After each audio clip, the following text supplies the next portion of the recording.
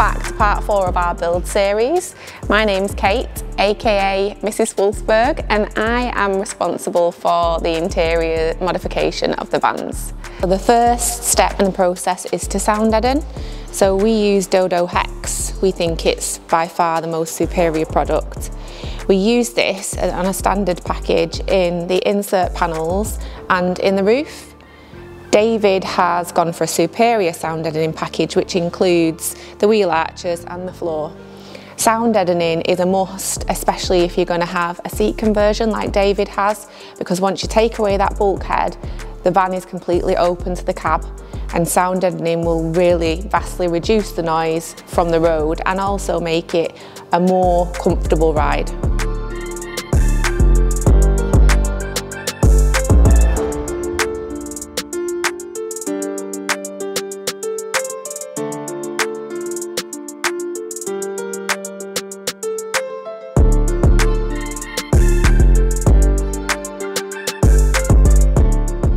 The second step in the process is insulation. So we use insulation in all of the cavities.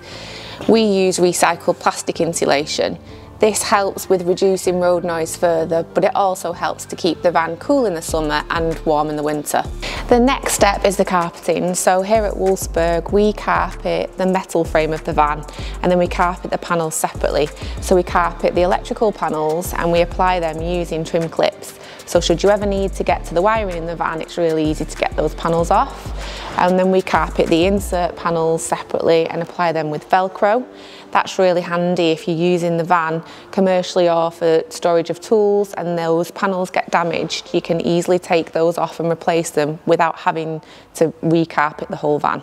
The most popular colour of carpet is anthracite. Anthracite hides a multitude of sins. If you're using this vehicle for work purposes, it helps it keep looking fresh even when it might be a bit dirty.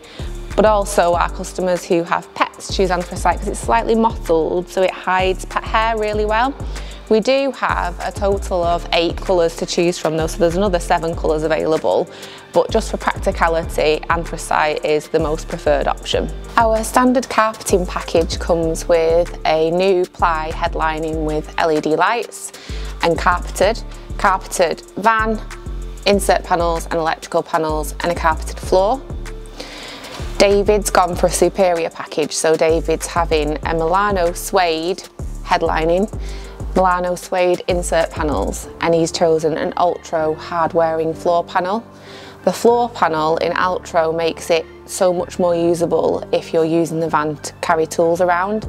It's easy clean, non-slip and hard-wearing. So just before we start to show you how we actually carpet the van and how that process goes, it's really important to mention, if you're thinking about doing this at home, you really must take precautions. The glue is highly toxic and is suspected of causing cancer, so we use a respirator whenever we're in the van and I'm spraying, or I get back in the van after having sprayed, make sure I wear the respirator. Well, that's not out of Breaking Bad.